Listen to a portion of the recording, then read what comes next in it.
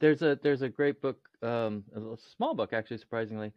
I'm trying to remember what the name of it, but it's Marguerite Rosas. She's an economist who has really studied the budgets and in the United States in particular, and basically made this really interesting case that when even under No Child Left Behind and things like that, people wanted, okay, spend these dollars and get this outcome. Like reading first was part of that.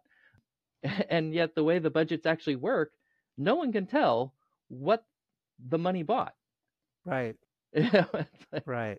Well, this young man is telling me that, they get faced. So we've got all this money, we've got to spend it so we can ask for this much more money next year. What do we spend it on? And he claims they just buy all kinds of stuff that never really gets used. And of course, there's all sorts of administrators who God knows what they do.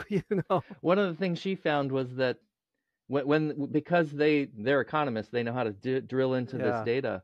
Is they found that there's more spent on cheerleaders than there is on any of the basic subjects. When you just do it on a per capita, like the amount of money is spent on cheerleading, it far exceeds the math and the reading and everything else that supposedly is where the values are, but it's like, it's not true. Well, maybe it'd be better spent there. I'm not sure. Actually, I think there's an argument to be made, similar to your case about there being, just less of school, is that schools were the power structure of schools historically were much flatter. Is because they're in the United States in particular, they're so locally controlled. It used to be, particularly pre-war era, used to be very, essentially kids only had a layer or two of bureaucracy above them before they could have access to actual decision makers. And homeschooling is the ultimate flat, it's like immediate. This is the Agentic Schools Podcast, where you will learn about schools from around the world where children's agency to make decisions about their learning and living is more important than their academic skills.